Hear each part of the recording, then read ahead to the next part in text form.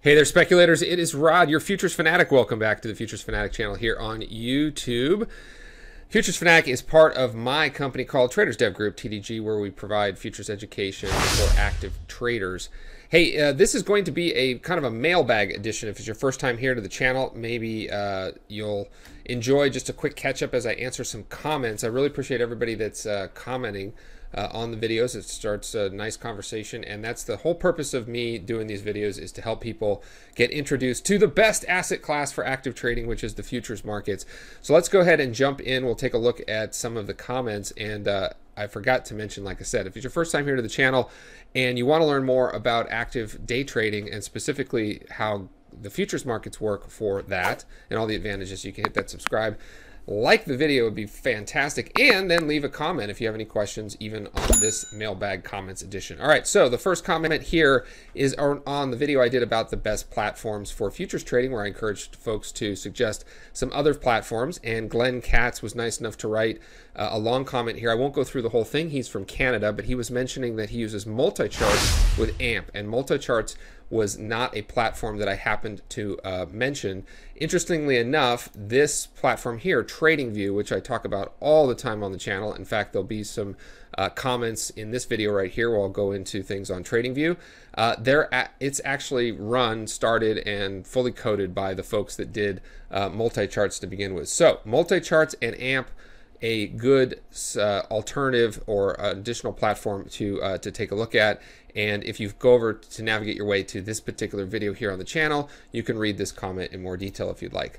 Next comment was from Gano, G-H-A-N-O 93. Why are you trading 20 micros instead of 2 E-minis? I get this question all the time. If you're not familiar with the difference between a micro and a mini, you can kind of think of it as, let's say if it was shares or options contracts where you had to buy one contract and it represented 100 shares, but you could buy something 1/10 the size that might only represent 10 shares. Well, that's kind of the way minis and micros work in the futures market. So one E-mini contract for something like the S&P or the Dow is going to trade in a certain dollar and tick increment, and now there's micros which are 1/10 the size. So what this gentleman or what this person's asking is, why would you trade 20 micros when you could trade 2 the equivalent same size? Because the micros are going to have a lot higher commissions. If you trade 20 things, you trade transaction cost on 20 different trades, you're going to pay a much higher transaction cost than if you just did it on 2 trades. And yes, there are still commissions, fees, and transaction costs in the futures markets, whereas a lot of stock trading has seemingly gone to no commission or no fee trading. It's not always exactly the case. There's no such thing as free lunch, but that's for another day. So there are commissions here. So why do I do it? Well, if you take a look at one of my primary trading styles, which I won't go into tonight, which is sort of mean reversion using a volume profile histogram over here on TradingView and trading highs and lows. Mean reversion simply means that when things get above or below a certain level, you're looking for price to revert. So you're often selling highs and buying lows.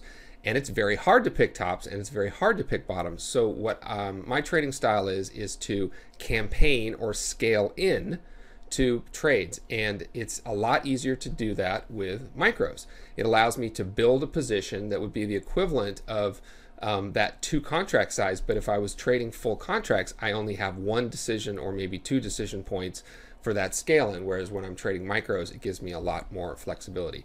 Also, I sort of built this channel and began working with folks in the futures world again, specifically because of the micros. I think they provide a lot more flexibility. They're sized in such a way that people can control their risk a lot better, and it's predominantly what we trade in the TDG Pro Trade Room on a daily basis, just because most people feel more comfortable with it. But yes, 20 micros is the equivalent of 2 minis, but for me, it's mostly a matter of being able to scale in and scale out of positions. So that's why we trade the micros. All right, the next one, hey, again on the platforms stuff. Thank you very much for this video. It's very useful. I watched it to the end. Do you know if Tradevate works for citizens in Europe? And the answer is I don't, because when I came over here, wow, I look washed out right there. Back away from the light. Back away from the light. Went over to their knowledge base, and it says, yes, we can open accounts for people located outside the United States. from many countries if you'd like to confirm. So just shoot an email to support@Tradevate, and I will answer all these in the feed on YouTube as well. So support@Tradevate. I do know that they do not allow customers from Canada, so you cannot, if you're Canadian, if you're in Canada, you cannot work with Tradevate, but maybe they do support some countries in Europe. So that's that question there. Next, how does TradingView have tick charts? I have Tradestation account. I'm thinking of connecting, but I want to have tick charts. Thanks. No, darn it, it doesn't. So here's the data types that are available. Bars, candle, hollow, Hakanashi, line, area, baseline, Renko, line break, Kagi, point and figure, and range. Okay, I wish they would expose tick data. They have it. I mean, they certainly, there's plenty of places where it's fed in. That way we could bring our brick wicks or our modified Renko bars that we'd like to trade in, and we use those over on Ninja, and we do have a version of them on Tradestation. So unfortunately, no, there's no tick data, and from everything I can tell, even though these guys are owned by Multicharts, Multicharts offers tick data, you don't have tick data, so that's a bummer. This one is a little long here. I did a video on prop trading futures programs. Prop trading means the ability to get access to trading capitals, no risk of your own, once you have gone through an evaluation period to prove your worth as a trader. And this person, Bob Baker, is commenting about how he was kind of surprised, or stunned in his words, that once you quote unquote passed and got a live account, can I put the bunny quotes in there? Live. Once you were live, you were still trading a demo account. And yes, that is actually the case at almost every one of these prop firms. And for a little while, I don't want to say hid that fact, but they obfuscated it. They weren't as opaque. They were more opaque. They weren't really clear that that was the case. And some people felt kind of cheated. This video will probably go a little long if I went into all the details as to why that's actually a very good thing, that you stay on what I would call live demo or paid out demo once you're trading. And one of the reasons that it benefits traders, and by the way, that's only a temporary status at most of these firms. You go through your evaluation, you receive your bright shiny object, which is your account that you can now get paid out on, and all these firms found that there was a huge amount of churn on those first live funded accounts, because people kind of went crazy. Oh, I've gone from demo to live, and I'm going to try to take a shot since I have no risk of my own capital. And a lot of them would blow up or not, earn any money, let alone whether it was live capital they could actually take a withdrawal on. So they switched to this kind of model. It doesn't last forever. At some point, if you continue to do very well, you will officially be given a live account. But it really doesn't matter to you. You're paid out exactly what you should be paid out. If you earn that money in demo, they cover it. And you can probably figure out why they chosen to do that, because again, unfortunately, they know a lot of people don't stay consistently profitable, and they don't have to actually pay out that much money. That's just the truth. Now, if you hit the like button, subscribe to the Futures Fanatic channel, and get notified of next time I'm doing videos, and leave a comment, I'm going to do my best to provide as much free, no-cost education as I possibly can, including some longer form videos where I talk about trading strategies that are very good for these types of programs and can help keep you funded and in the game. So go ahead and do that right now if you haven't already. I'll wait. 1, 2, 3. Thanks for hitting that like button. Okay, so one of the simplest reasons, though, why it's not a bad idea to stay on sim once you're even in the live status and you've passed the evaluation is the data costs are a lot higher if you are a professional trader. The CME, in their infinite wisdom,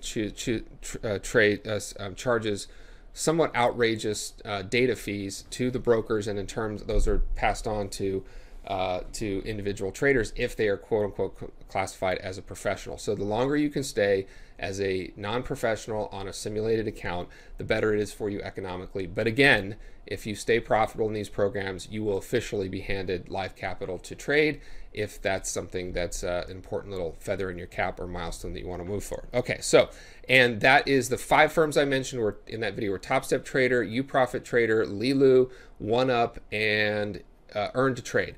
And all of them work the same. Once you go quote unquote live, I've said quote unquote a bunch of times, once you have passed the evaluation and are in the live performance status, you are going to still be trading a demo account for a period of time. They all work the same. Okay, Futures Fanatic, Tastyworks doesn't have it yet. Well, I mentioned two different things in this video about small oil. On July 12th, the Chicago Mercantile Exchange is launching a smaller micro contract for crude oil. You want to maybe check that out if you've already somewhat familiar with the crude oil markets or you're trading futures. You're probably going to know that date on your calendar. I was mentioning in this video another product called SMO, small oil, from the small exchange, and it has been definitely available on Tasty. So I'll reply to this person and let them know it's been there the whole time, and it was at the time I made this video. All right, I get this occasionally. So Futures Fanatic, right? You're talking about Bitcoin futures for retail traders, but you don't actually talk about the chart, so it's clickbait at this point. I don't like to be accused of clickbait, and I appreciate Sundance 37's opinion. I know that I mentioned in the video 3 times, though, and I'll mention it again. Having a guy like me go through all the contract details and descriptions of some of these products, I like to alert you to them and can tell you a little bit about how I'm trading them or how you can get access to them. But ultimately, when you're talking about futures products, you want to go to activetrader.cmegroup.com. You could just also go to cmegroup.com. Okay, so you're going to go over to this right here and look what it brings up. It brings up the micro-sized crude oil, which I was just mentioning. All right, you can come over to search, and you just want to search for whatever contract it happens to be. The best place to get knowledgeable about any of these contracts is at the source, which is the CME and this particular site. So while I did not go back and watch this video, thank you, Sundance37, for leaving a comment here. If I did not talk about the product in enough detail in terms of a tutorial about micro Bitcoin, I apologize. If you want to know more about it, go to the CME, and that's the best place to find it. All right, next YouTube comment was, interested in your opinion of Tradestation or Infinity Futures? Thanks. I like Tradestation. I programmed in easy language, or I didn't program. I would work with programmers on various projects of which we built different amounts of indicators and trading strategies on Tradestation. I don't use it anymore, though. I've just moved on to other platforms, but it's been there since the beginning. They do a nice job of supporting both futures and stocks and options, you know, in kind of a hybrid account. So technically they're 2 separate accounts, but if you want to trade multi-asset classes, Tradestation is really good. They have good customer support. The technology is fantastic. Again, if you are if you have more of a developer sort of approach to the markets or automated trading, you can run a lot of back tests, and it's a great platform. So I would recommend it. Infinity Futures, I believe, is now owned by Ninja. I'm pretty sure. I'm almost sure. So Transact was Infinity Futures was a wholly owned subsidiary of Transact. They were like an IB to the FCM of Transact, and then I believe NinjaTrader bought the whole thing. So I haven't worked with Infinity in quite a while. Probably back 2017 was the last time, and their platforms were well behind. I didn't think they were supporting nearly enough platforms. Very good customer support, and they did have brokers that from all around the world here in the US. So they were supporting like Italy and France and parts of Europe. And if you wanted to work with a firm that spoke in your native language, then that was definitely a benefit. Spanish, of course, as well. They did a lot of work in Latin America. But for me, I never had a great relationship with the technology, and I did do some testing with it for another project. So can't really comment much more than that, other than potentially Infinity will be able to use NinjaTrader going forward. I'll try to keep the channel updated on that if I learn more. Okay, I'm a little confused as to the percentage box here in the orders panel. I did a video about how to take, how to place stop profit and stop orders. So here in the box is percentage shown. If I want to take profit at 2%, 1% of my stake, how would I do that in these tools? I don't know if I'll be able to go into all of that right away. One thing I did want to show is over here on the right hand side. It used to be a little wonky to get to these areas. So there's 2 icons now here. If you want to open and close this trading panel, you do it with this little up and down arrow right here. And if you wanted to open and close the dome, you do it right here. That might have been there for a little while, but I was messing around with this nonsense and coming up here to gears over here. So now you have the ability to open up the dome. I don't use the dome at all on TradingView, and you can open up this trading panel right here. So again, I don't think I'll be able to go into all of these questions here, but I did do another video. This video I did a few videos on tutorials on how to use TradingView. It's my primary charting and analysis package that we use in some of my trade rooms, and I do actually trade live and in sim on it pretty much on a daily basis now for swing trading. If you're trying to do scalping or have some more sophisticated trade management, this is still not the tool for you. It gets the job done if it's sort of support and resistance and your resting limit orders.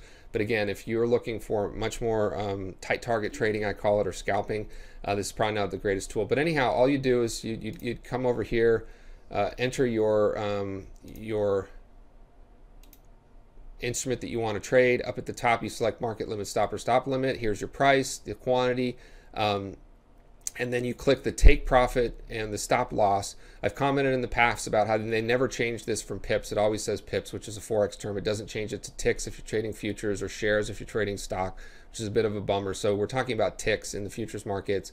And this take profit is 75 ticks, and this is 25 ticks in terms of a stop loss. It gives you the price that represents. So if I were to be a buyer here, I'd be taking profit at 43.15 half. I'd be stopping out at 42.90 half. Here it is in dollars, and here it is as a percentage. And it's a percentage. It knows what your account balance is. So the account balance here is 51,892. This is actually in a top step combine step 2, which is a whole nother story for another day. So 51,892. This profit represents 1.8% of that, and this stop loss is 0.6% of that. I did another video about how you will have a hard time not getting through these programs, or at least staying within the parameters, if you put your stop losses at about 0.30 per trade. I mean, that's 1/3 of 1%, and the dollar amount is going to be based. The percentage and the dollar amount is a reflection of the size of the account, which is about $52,000. Okay. Again, you can pop over to the channel here and search for some videos on TradingView where I do go into using this interface in a lot more detail. So hopefully I did a little bit of a recheck on that. Oh, and I remember looking at this one. It's the same thing. I can't believe there's still no videos on YouTube to show beginners how to fill in the trade box and understand what everything means. Well, here's the trade box. I think that's what they're talking about. And here's what everything means. Take profit simply means your profit target. Stop loss means your stop loss. And there's 4 variable. Here's, again, I just went through all this, so I won't go through it again. So if there's comments on this video, please hit the like, subscribe to the channel, turn on the bell notification so you're notified the next time I broadcast. We're just about done with our mailbag episode here, but if you wanted even more detail, or if you wanted to suggest a video I could do in more detail that would follow up any of these videos, please let me know. All right, I think that's about it. Yeah, that's about it. So we covered all that for tonight. Again, check out the channel. You can actually go and watch these videos for yourself. That'll give you a little bit more context for this mailbag episode where we look through the comments. I really appreciate everyone who does comment on my videos. It makes doing this a lot more engaging, and it helps to know that some of these videos help you out. That'll be it for tonight. My name is Rod, the Futures Fanatic, reminding you to stay green and trade like you mean it. Thanks.